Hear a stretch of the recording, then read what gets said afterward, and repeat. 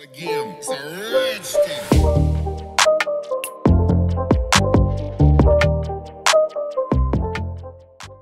What is going on, guys? Welcome back. In today's video we're going to build a simple Pokedex in Python, so let us get right into it.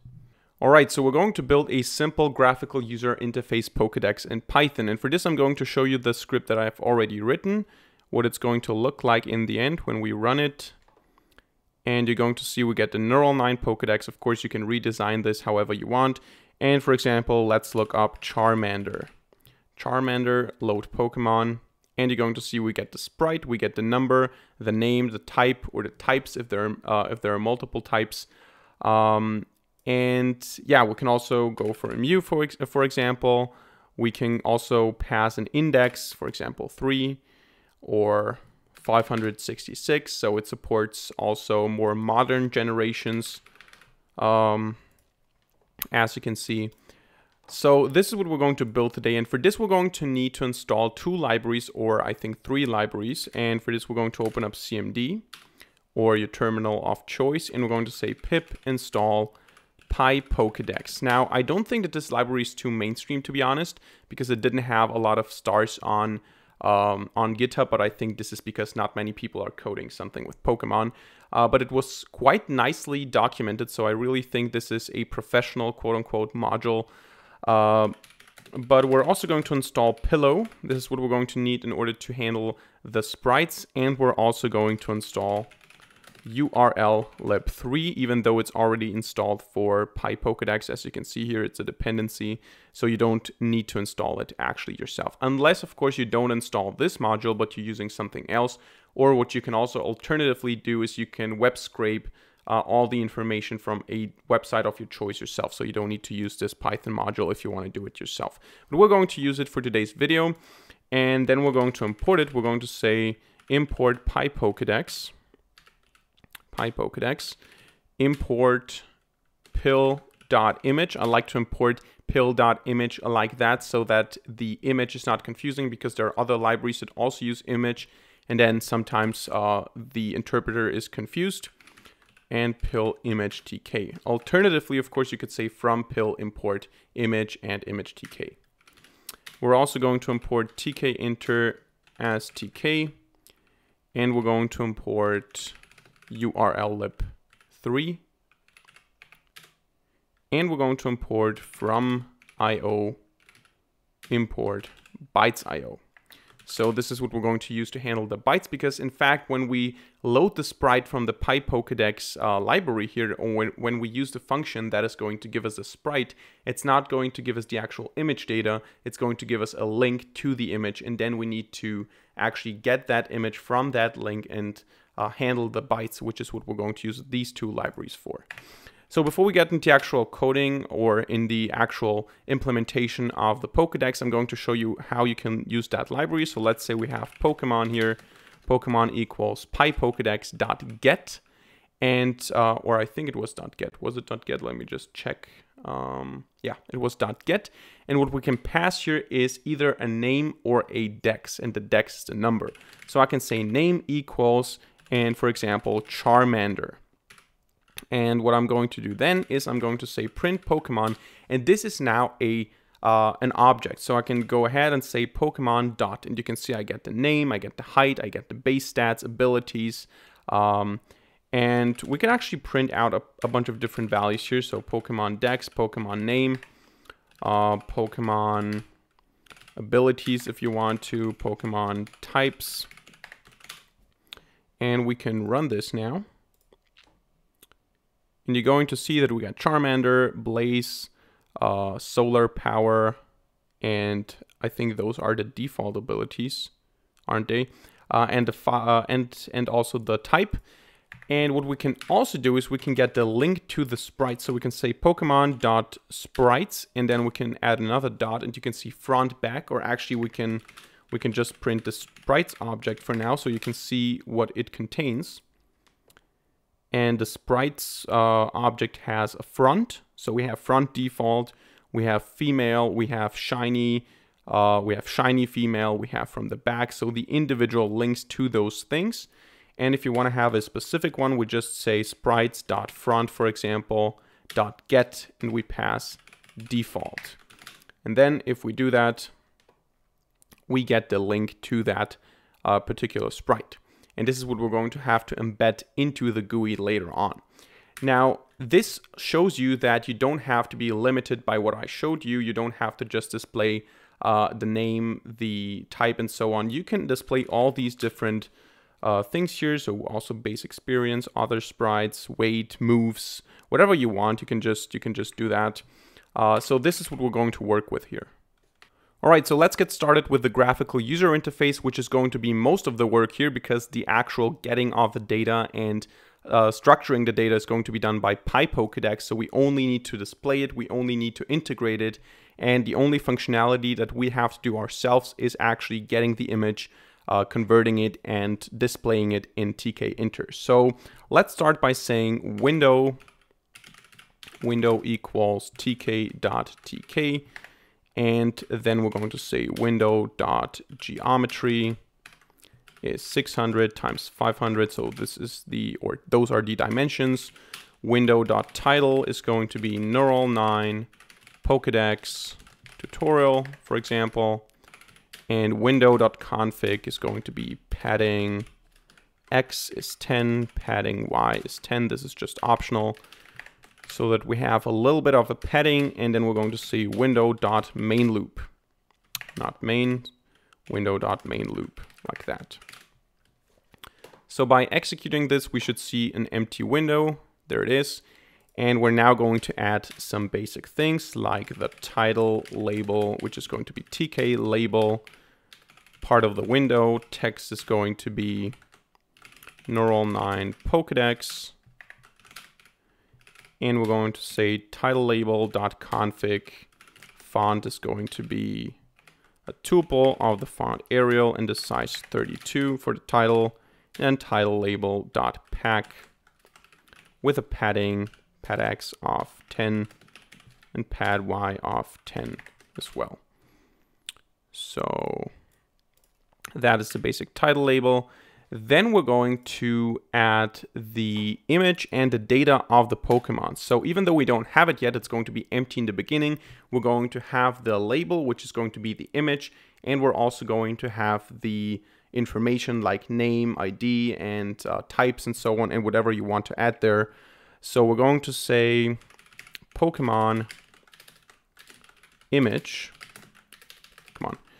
is going to be TK label, part of the window. We're not going to set any text. And we're going to say Pokemon image.pack. So I'm not sure if actually changing the font size of this is going to change the size of the sprite. I haven't tried this. We're going to maybe try this later on. But then we're also going to say Pokemon information is going to be TK label, part of the window. We're not going to add any text again. And we're going to say Pokemon information.config is going to be font equals Arial, but we're going to set the font size to 20. And then we're going to say Pokemon information.pack. We just forgot the padding there. So we need to add the padding. We don't need to add the padding, but I think it looks just better. After that, we can actually just copy all of this and rename this to types, because we're going to have the, by information I mean like the ID and the name, and then we're going to have the types, the list of types. And if you want to, you just copy that as well, and you add something like attributes, height, weight, and so on. I'm just going to leave it at that. It's not too complicated to just add more of those. What we're going to do next here, or actually not going to do it now, but we're going to have to place it here, is the function which is going to be used to load the Pokemon. Now, this is only the case because we're not programming here in an object-oriented fashion. We don't have an object or a class here, because then we could just have this method of the class or of the object, and we could just refer to all the individual things. But now what we need to do is we need to place it in a situation or at a position where the function can access all these labels here, while at the same time also making it possible for the button to refer to the function. So this is important. We're going to put the function here, but we're now going to first have the input. So we're going to say title, label ID name is going to be tk.label with the text ID or name.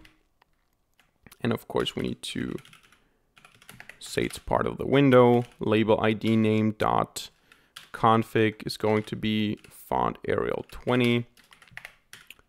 And label ID name dot pack padding x equals 10, padding y equals 10. Then we're going to have the actual text box. So we're going to say text ID name is going to be tk.text, part of the window. And we're going to have to set the height to 1 because the text area by default is or has multiple lines. So we are going to say this is just going to have a height of 1. Text ID.name config is going to have font Arial 20. Text ID pack padding as we had it before. And last but not least, we're going to say button equals, or button load is going to be tk.button, part of the window. Text is going to be load Pokemon. Button load dot config, font equals Arial 20. And button load pack padding x and padding y equals 10.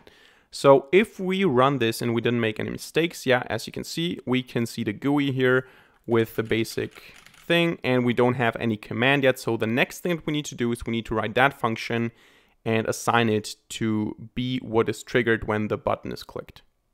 All right, so this function is going to be quite simple. We're just going to delete this here and we're going to say def load Pokemon.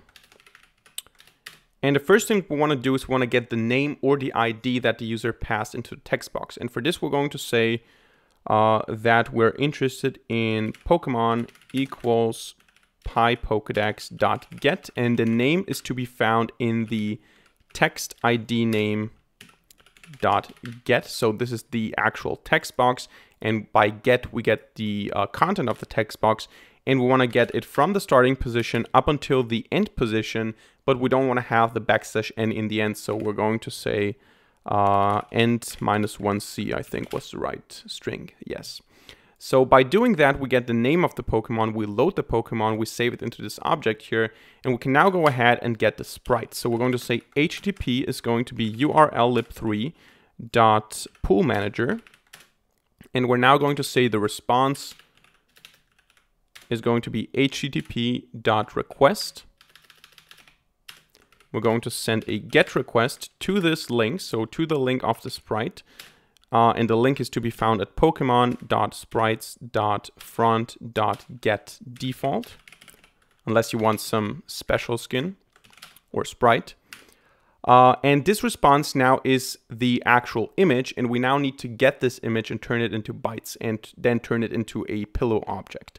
So we're going to say image equals pill.image.open, and we're going to open bytes.io of response.data. So we're going to get the data of the response, going to turn it into this bytes.io object, and then we're going to use pill to open that image and save it into an object. And to now get this object into tkinter, we need to say image equals pill.image.tk.photoimage of the actual image. And we now say Pokemon image.config, what was it? Image equals img, and then Pokemon image.image equals img, like that. Then last but not least, what we need to do, of course, is we need to change the text of the other labels. So depending on how many you have, in my case, information types, maybe you add weight and height. The procedure is the same. You just say Pokemon information.config, and then text equals Pokemon dot, or actually let's do an F string here. We're going to say Pokemon dot dex, which is the number, and then we're going to say Pokemon dot name after that. And then Pokemon types dot config is going to be text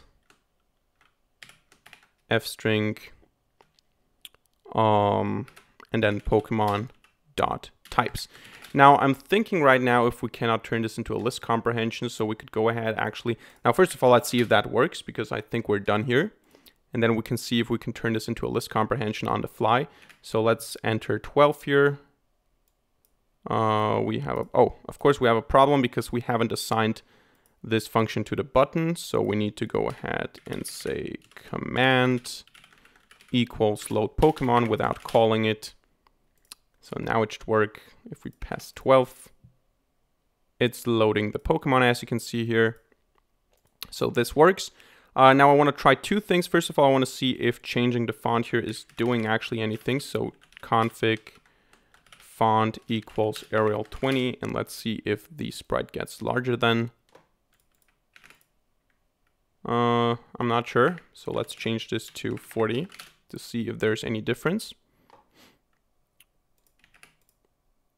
Not really. At least I can't see it. So we can delete that. And now what we can do is, since when we're looking at the types, let's pick this one, for example, you can see grass poison in this list-like way. We could actually go ahead and try to turn this into a string or into a whole string, which doesn't look so Pythonic. And for this, I think we could do something like, let me just think, we can actually go ahead and say something like that, dot join. And what would we join? We would want to join type for type in Pokemon dot types. Would this work? I think it should work, but I'm not sure. What does it say here? Oh, build a name type. So let's just call it T. Like that. Let's see if it works. There you go. So by doing that, you can also manipulate the individual representations. And of course, if you want to have the first letter to be uppercase rather than lowercase, we can just go at the end and say dot title for the title case and dot title here as well. As you can see, now it works. And we can also make this a little bit larger if you want to. You can also look for names, Charmander, for example. There you go. So that is how you build a simple Pokedex in Python. So that's it for today's video. Hope you enjoyed and hope you learned something. If so, let me know by hitting the like button and leaving a comment in the comment section down below. And of course, don't forget to subscribe to this channel and hit the notification bell to not miss a single future video for free. Other than that, thank you very much for watching. See you in the next video, and